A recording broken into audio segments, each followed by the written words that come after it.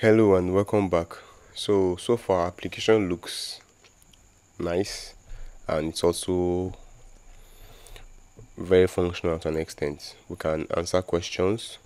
What temperature does water boil at? Water boils at 100 degrees Celsius. We can use our 50-50 lifelines to take away two wrong options. So if I click this now, it should take away two wrong options, but should not take away William Shakespeare and another wrong one, because William Shakespeare is the answer to this question. So use that, and we have these two left, and this is the correct answer. We can use our 50-50s, our hints, to take away one wrong option.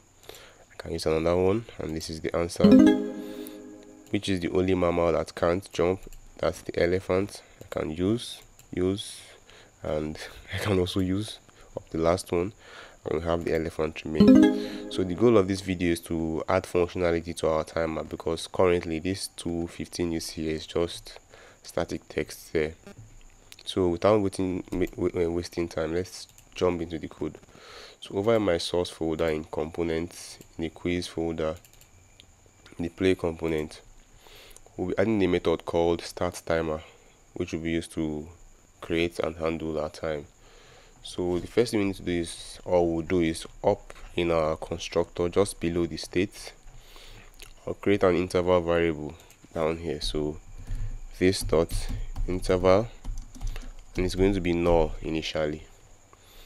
This is where we'll store our interval for our timer. So down just above our render, we will define our start timer method.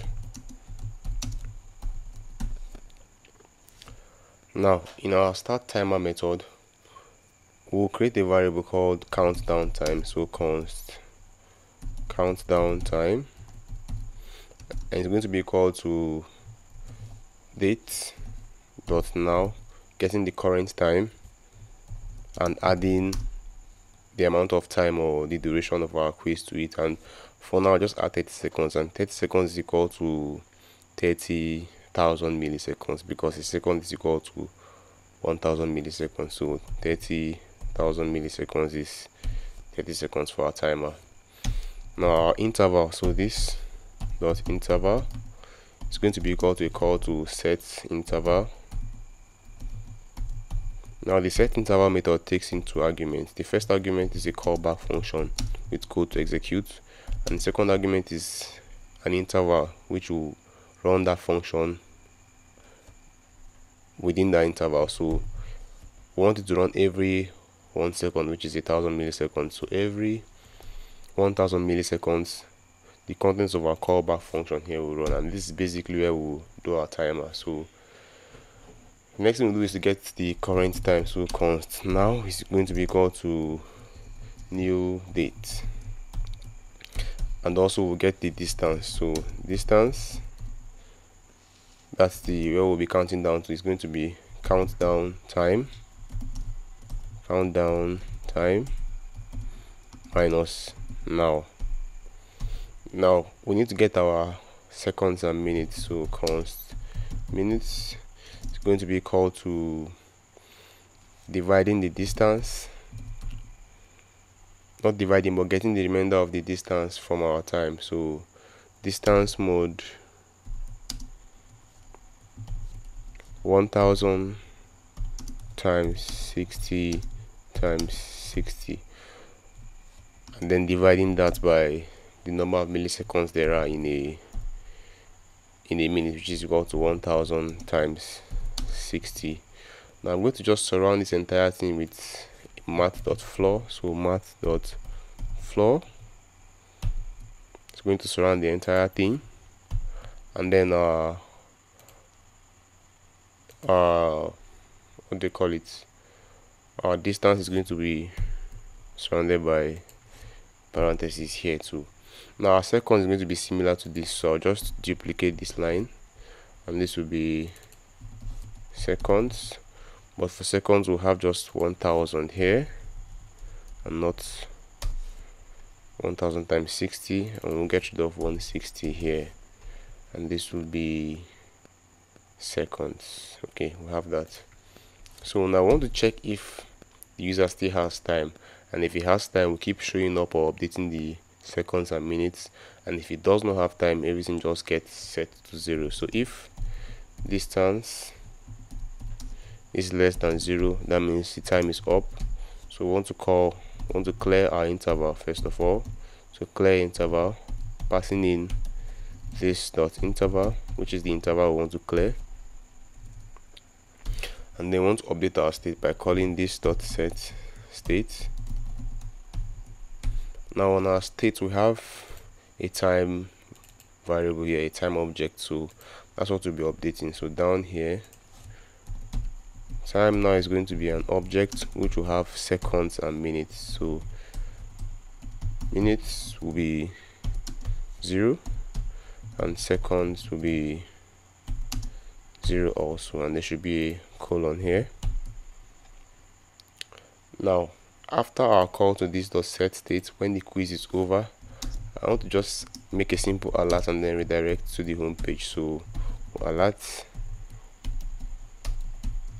quiz has ended, and then this dot props dot history dot push to the home page. And then if the user still has time, if the user does not have time, we clear the interval, set our state, and redirect to the home page. Else, if the user still has time, we simply want to update the time on the user interface for our user. So this dot set state, where time dot minutes gets set to the current minutes and the seconds get set to the seconds the user has. And that's it for our start timer method. Now next thing we'll do is to call that method as soon as our component loads. So up in component did mount here, I want to call this dot start timer to start our timer. And the last thing we need to do is to replace this static time value here with the time from our state. So we'll have time dot minutes colon time dot seconds. Now just pull out the time state from our state up here, but before I do that, I'll just put this on separate lines just to make it easier to read, because it's getting quite long. So we also have time here, and this should be like this. So if I've done everything right, we should see our timer working on our page now when we visit our application. So you can see our time is counting down. Now I'm going to reload the page, and you can see it's counting down from 30, though it takes about a second or two before it displays, but it's counting down. So when it ends, our quiz when it elapses, our quiz should end. So I'll just keep playing. 100 degrees Celsius, use 50-50 William Shakespeare, the crocodile swallowed an alarm clock.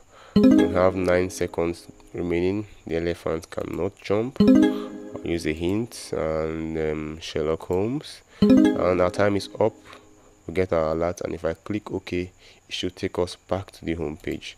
So very good, we're back to our home page, but 30 seconds is quite small for our timer, so I'll just raise the time up to 3 minutes, and 3 minutes is 180,000 milliseconds. So that's it for this video. I hope you enjoyed it. Please leave a like, leave a comment, let me know what you think about this video, and thanks for watching.